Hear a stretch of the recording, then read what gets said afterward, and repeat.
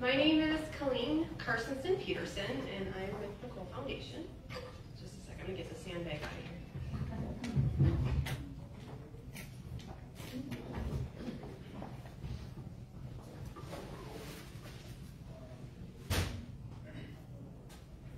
There's a reason for that.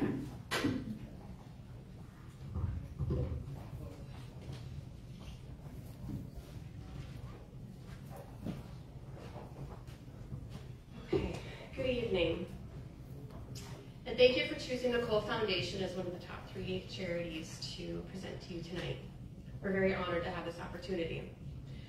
Like I said, my name is Colleen Carstensen Peterson, and I am the founder and president of the Children's Organization of Lending Equipment, in short, the Cole Foundation.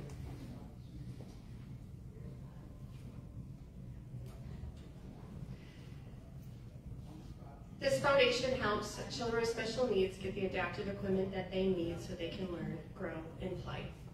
I started this nonprofit after experiencing many struggles with having a severely disabled son myself, named Cole. I knew having a disabled son I was going to have many fights, but one of the fights I didn't think I would have is fighting to get the adaptive equipment that he needed to learn, grow, and play. And I also feel that other families shouldn't have to deal with this either. And this is exactly why I started the Cole Foundation in 2020. A little hint, I had some time on my hands. The Cole Foundation's mission is to connect adaptive equipment from children with disabilities who outgrow their equipment and to connect it to children who need it. In our first year, we helped 22 children and their families. To date this year, we have already changed the lives of 56 children in and around the Dakota and Washington County. The Cole Foundation is based in Woodbury, where I live, and our storage unit is here in Hastings, where I was born and raised at the Carstensen household, actually in the barn. I wasn't raised in the barn, but the house is next to the barn. And some of you actually may know me as the figure skater in town. That was a long time ago, but I'm the same person.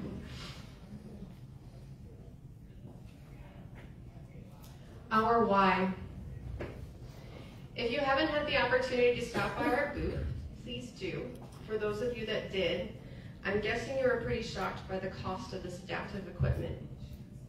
Adaptive equipment is expensive.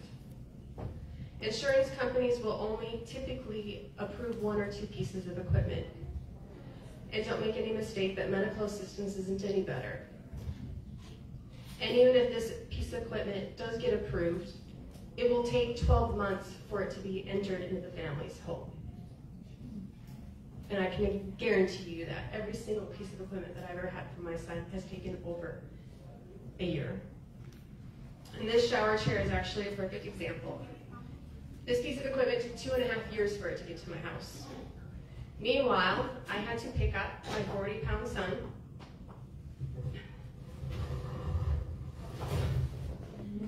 walk to the shower, and place him carefully on the floor on a wet, slippery floor.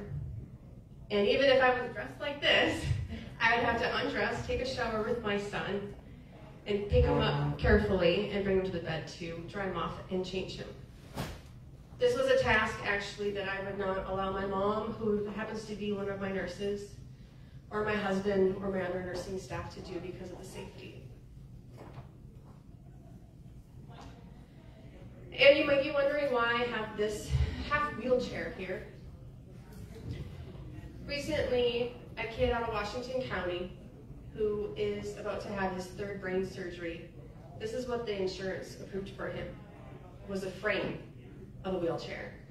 It did not cover the wheels, the brakes, the seat cushion, but I'm happy to tell you that the Cole Foundation was able to give him a wheelchair to use that's fully and complete while they're waiting and fighting through the insurance companies for him to actually have his own wheelchair.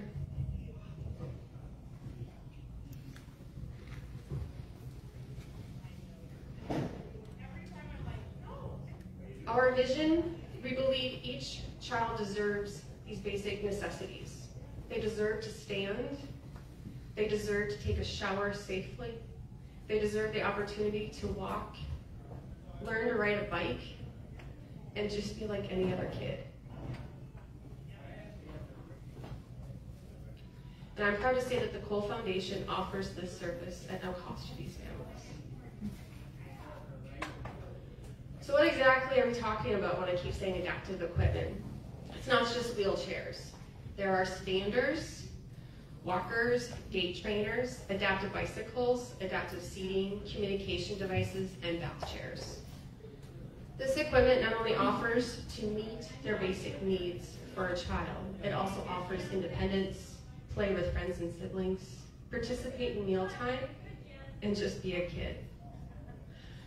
The Cole Foundation has and will continue to reach out to the Hastings schools, local hospitals, therapy organizations such as Caring Hands and the Family Achievement Center, who provide services to children that would benefit from the Cole Foundation's help.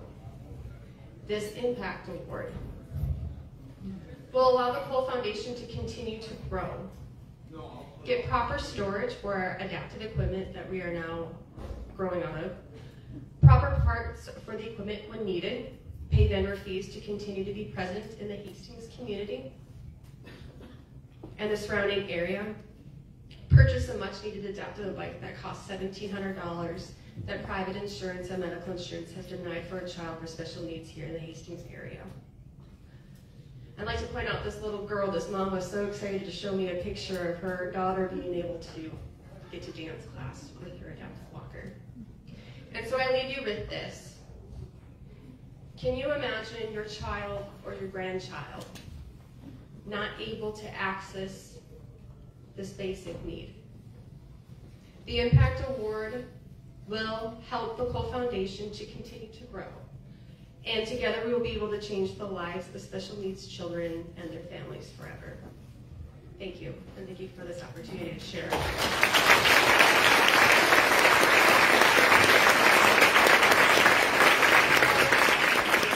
questions? Anyone have questions? Yeah. Is there a reason why insurance doesn't cover? Ha! I wish because you're the devil. Somebody in the government? That's being nice. You can explain? It's ridiculous. Yeah. Yeah, and that was some of my energy in the beginning, was to fight these insurances or even DHS and medical. I mean, I'm talking about medical assistance. They don't cover bikes. I mean, that $1,700 bike, that's going to come out of the cost. It came out of our cost, and we're very lucky that we were able to afford it. But there are so many families that can't. That's a ton of money. So no, and instead of spending the energy of fighting these big bad insurances, who can, and medical assistance, I figured my energy is better at starting a nonprofit that can actually help these families now.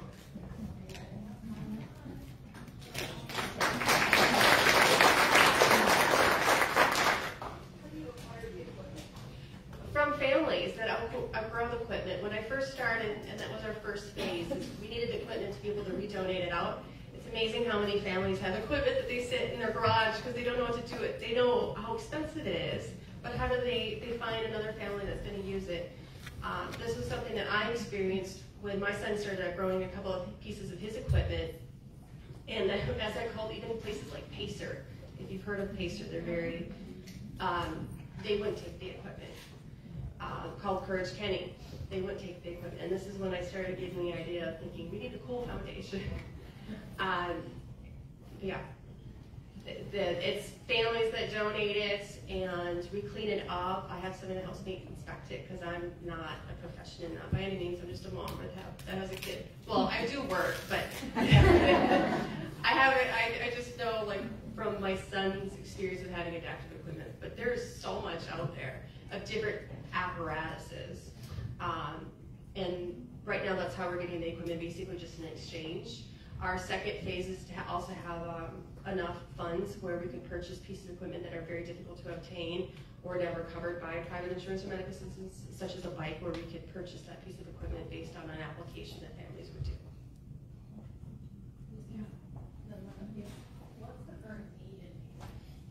Yeah, so there are 258 kids from the age of 5 through 18 that have special needs here in Hastings. So those kids are here. Do all of them need adaptive equipment? No, but I can promise you a great portion of them would absolutely get help from the Cool Foundation. And that's why I also spoke about children's, Gillette, and different therapy places, Safe Ride Therapy, River Valley Riders, which is horse therapy. Kids that are in this community go out to those places to get their therapies, and that's where we need them. One more. I think there's one. Did you have one of you? Yeah. But now I'm changing it. Ah. So how do you partner with other organizations to continue to broaden the outreach to grow your families that need to use the equipment? I can tell you through trial and error, my greatest outreach that has just electrified, and this is why I need help. I need more help, volunteers, more funds for us to continue to grow.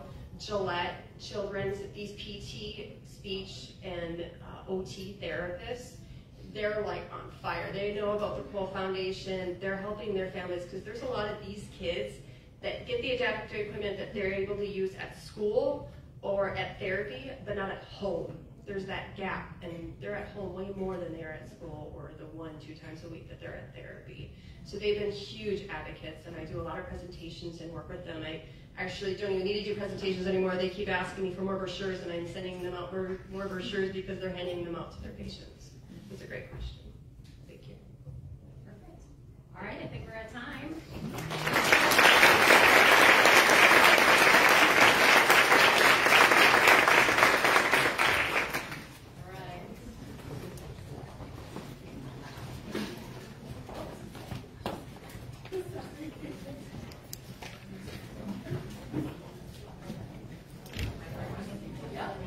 Perfect. All right, so it is time to vote. If you have a name tag, you have a pink ballot in your name tag. So if you don't have your name tag, flag somebody down. We'll get it for you, but hopefully you got it when you checked in. So take those pens that were graciously donated by Katie Lindbergh and fill out your ballots. We will be sending folks around to get these, okay? So fill out your ballot, take it out, a pink sheet of paper, fill it out. When you're done, you can collect at your table, and the Core 10 team is going to run around and collect all of these.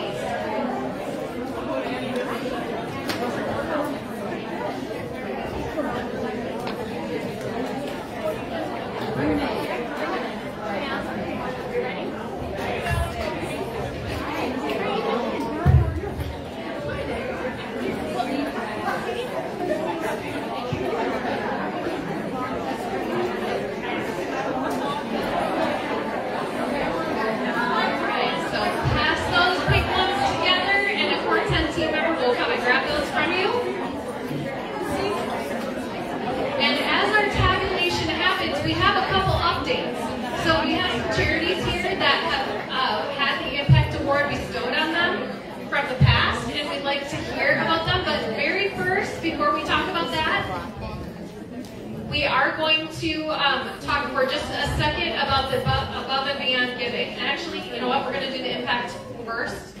Let me go back. So we'll just leave the screen up there. I forgot last time we didn't have an update, so I took the slide out and forgot to put it back in. So we're just going to leave this one up there for now. We'll talk about above and beyond giving in just a minute. But at this time, we're going to invite the folks from Thrive. Did we get the Rise Up? Are the Rise Up folks here? We are going to maybe do them in the spring because there was a couple conflicts. Alina's having a big event tonight, and so they were attending that on mental health. So we'll have them again in the spring. But so with that, we'll give this to you guys, and you can give us an update from Thrive. Thanks, I appreciate it. Sorry for my loud voice there at the beginning. Didn't mean to shout into the mic. And just between the two of us, I'm just telling you that Angie House really has the shoe game going on. Because I'm like going kind of boring gray, but Angie, you got to flip those up there. That is something, right? Right? All right. Now, as you're voting, hey, I'll just tell you that I watched all 3 presentations. I can't choose. I would put $100 on every one of them. I really would. But you be you. Okay, but that's all that I will say. So, with that, we are Thrive, and who doesn't want to thrive, right? Who doesn't want to do well, be good, be well, right? I think that that's a good idea. So in 2018, and this is about 3 years actually after we started the initiative, because we started thinking about diversity in Hastings, and we realized that Hastings was not. We had a reputation of being lily white, and people said, "Oh, Hastings, oh, there's no diversity there." But we watched it happen, and as we watched it happen, we prepared for it by making sure that the community was ready, and helping the community to be ready to welcome all. And so in 2018, the school district and the city council had a joint proclamation that was just a huge deal. There was 250 people there on a Sunday afternoon, a beautiful Sunday in April, and people heard that resolution and bought into it. And we are happy, and we are proud that the mission of Thrive is to make sure that we all have a welcoming community where all people can live, visit, and thrive. Our 3 initiatives are to improve. Oh, did you get it? I don't know. Wait, my belly's in the way. That happens all the time. Maybe it's no big deal. No, that's all right. No, my belly's in the way all the time, so it's not an issue. So, anyhow, to improve trust and safety for the community. And pardon me? Because it's not on the sheet. No, I see it. You don't have the slide. Amy, I know I can see it. I can see it. But to improve trust and safety for all, to expand cultural competency in Hastings, and to build bridges so that everybody feels welcome. And we've done an awful lot, but this isn't bricks and mortar. This isn't something that's easily seen. And so much of what we've done is hard to see, but it's penetrating, and it's deep, and it's involved hundreds and thousands of people throughout the community. Thrive was part of 35 events and trainings that included online discussions. Even during COVID, we had 15 online discussions, which that's pretty cool. We hosted and supported virtual and in-person events, including author visits, a community discussion, local law enforcement, the longer table event, that was the Thrive initiative. And we had 2 different events about transgender persons and making sure that we understand and accept transgender persons, starring Ellie Krug, who's outstanding. She's amazing. The power of 100. No, we do have it. We really do have it. Sorry, that was my bad. That's all right. No, that's all right. That's okay. But the Power of 100 gift really provided us with a chance to finally work toward those objectives using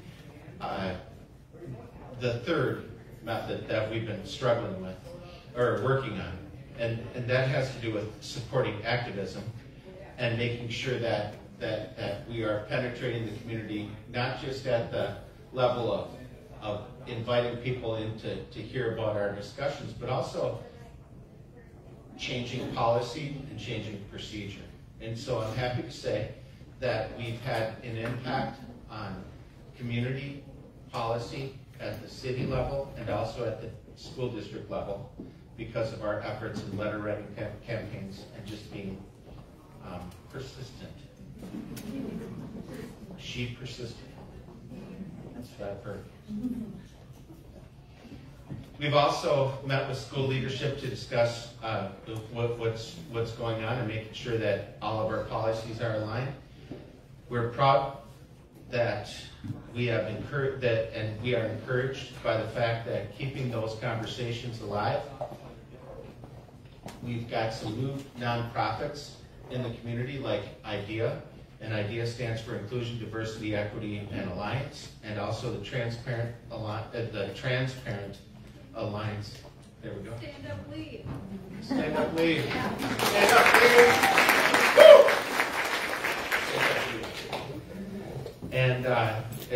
And just making sure that we're supporting different voices along the way. So, my very good friend, Angie House. Thank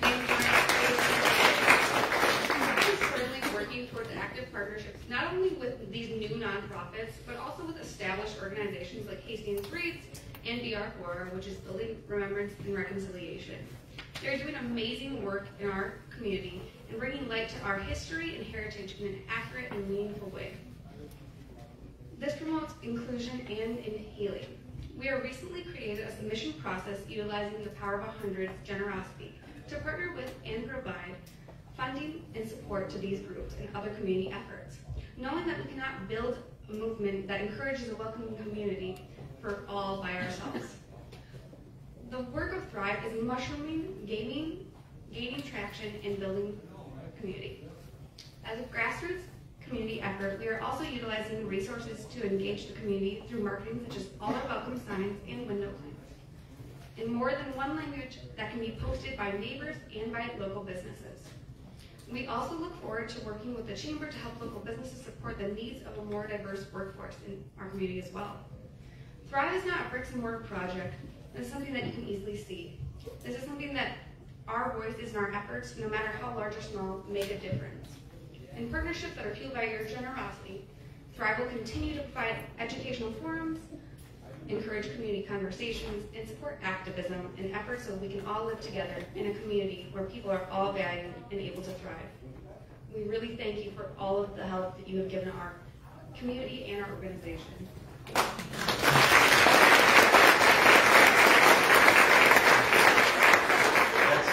That's it? I was just going to do this. Okay, I can do that. Right? We all want to thrive as people, as families, as businesses, as a community. We all want to thrive. So.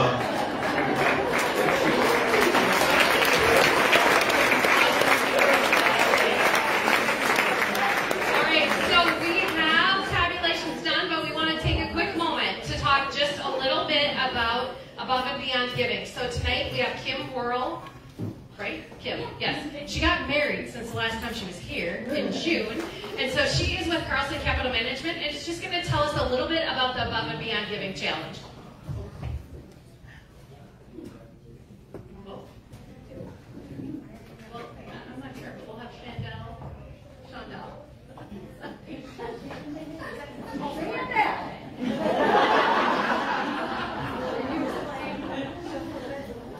So hi, my name is Kim Worrell, so getting used to that, and I'm a wealth advisor at Carlson Capital Management, and this is the second time I get to present or make this announcement, and I really walked away last time just incredibly humbled and inspired, and I feel like the mission of Power of 100 really resonated with me last time, so I'm so happy to be back in this room. I'm passionate about what I do at Carlson Capital Management, which is, empowering individuals and empowering women to use their finances to accomplish what's important to them. And, that's my mission. And just to get to see that, what's happening here in this room, it just feels so aligned with what, how I feel about my work, and just to see the work that's happening in this room. To be in this room of women who are just accomplishing so much with their donations, it's truly electrifying. I do get chills when I, hear these announcements, and so just huge thank you. And then obviously, this really exciting second part is that, while we only have the one impact award recipient, pretty much every, I don't envy your decision making to have to choose between one, and with the Above and Beyond Giving, Carlson Capital Management through the American Center for Philanthropy. It is a mouthful. We call it ECP internally, so it's a little less than a mouthful, but we'll match $1 for dollar up to $3,000. So we can really make that donation go even further for all three very deserving nonprofits here. Alright,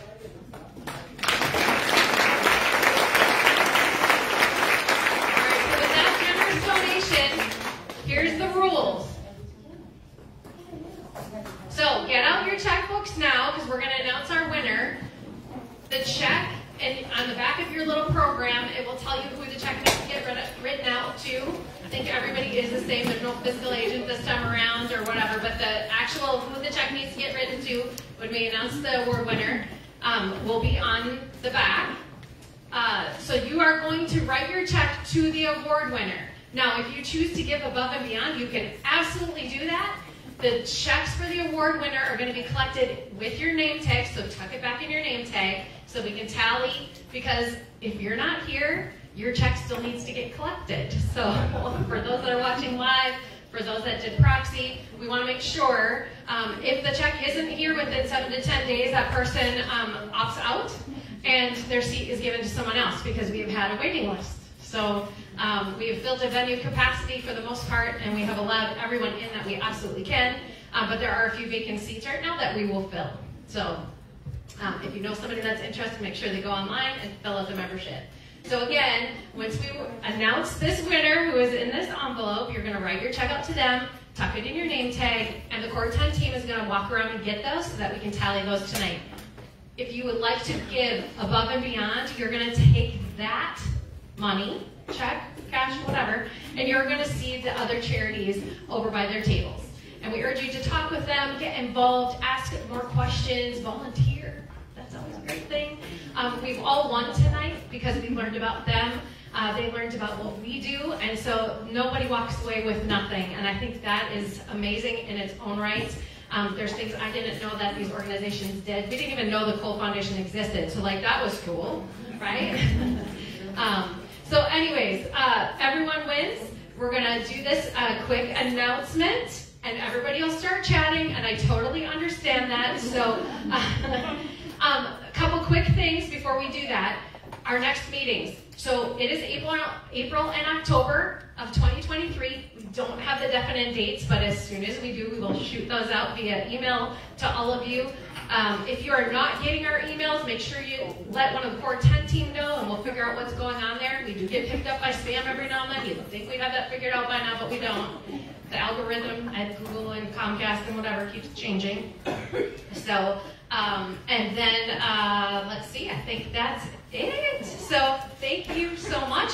Award-winning charities and the other charities, stick around. We've got tallies to do. We've got a big check we need a picture taken with, all of that good stuff. But otherwise, after you turn in your checks, you are free to go. And we just appreciate every one of you being here and being a part of something so awesome in our community. So with that, we are going to announce the winner. And the winner is the Cole Foundation.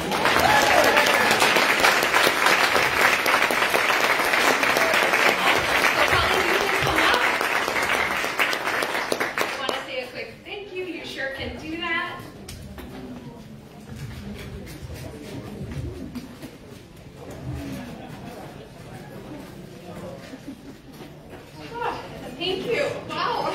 That's so awesome. Wow. I hope you all know how much this is going to truly impact our foundation. You're truly helping kids get the basic needs that they need so they can learn, grow, and play. So thank you. Thank you for believing in me, and thank you for helping these kids and these families. They need it. You really, truly are making an impact. So thank you.